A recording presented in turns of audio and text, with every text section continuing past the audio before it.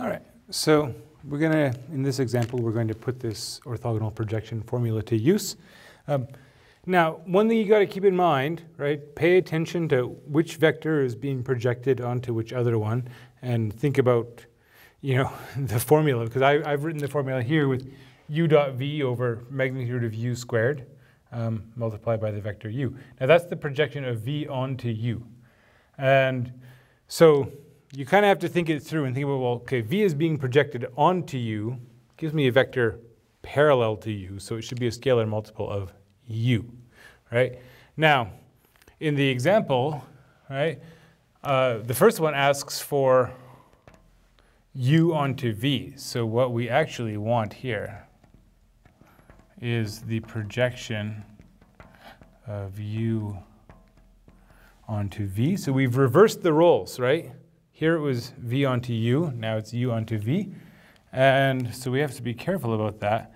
It's going to be v dotted with u over the magnitude of v squared, or v dot v if you prefer, right? And then multiplied by v. Okay, so let's work out what those values are. Okay, so v dot u, we're going to do, so it's 3 times minus 2, and then 1 times 1 over the magnitude of v squared, so 3 squared plus 1 squared times v, which is the vector 3, 1. Okay, so minus 6 plus 1, so that's minus 5 on top, 10 on the bottom. So that works out to minus 1/2 of the vector 3, 1. Okay.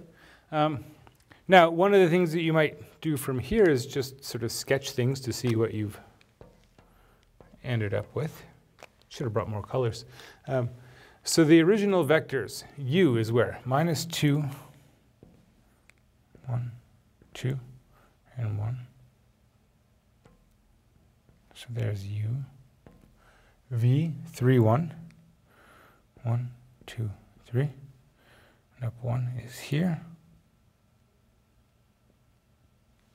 Okay, so there's v. And notice that it's an obtuse angle this time, right? It's not quite like the picture I drew. The angle is here. And here's the,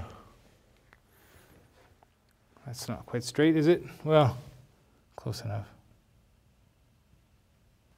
There we go, that's a bit better.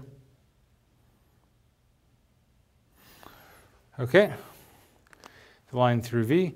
And so we expect that u is going to be projected down onto that line to get us a right angle, right? And so the projection is minus 1/2 of v, right? So the projection is half the length of v, and it points in the opposite direction. And that seems to check out, right? Here's the projection of u onto v, right?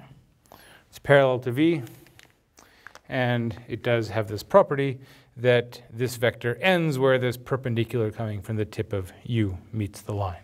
Great. All right, let's try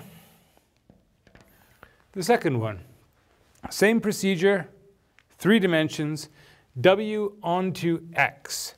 So we're doing the projection of w onto x, which means we're doing w dotted with x over the magnitude of x squared. Let's write it as x dot x this time, just for fun.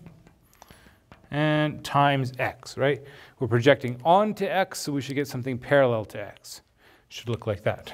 Okay, so w dotted with x, we're going to get 2 times 1, 1 times 1, 3 times 1. 2 plus 1 plus 3.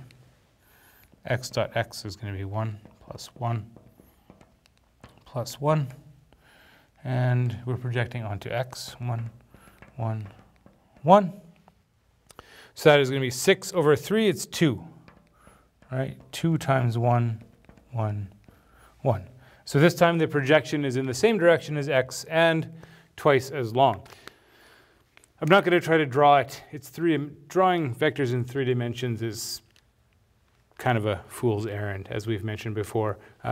You can take a look at the textbook where we have a nice 3-dimensional interactive image that you can play around with to see what those look like and confirm that that projection is indeed twice as long as the original vector.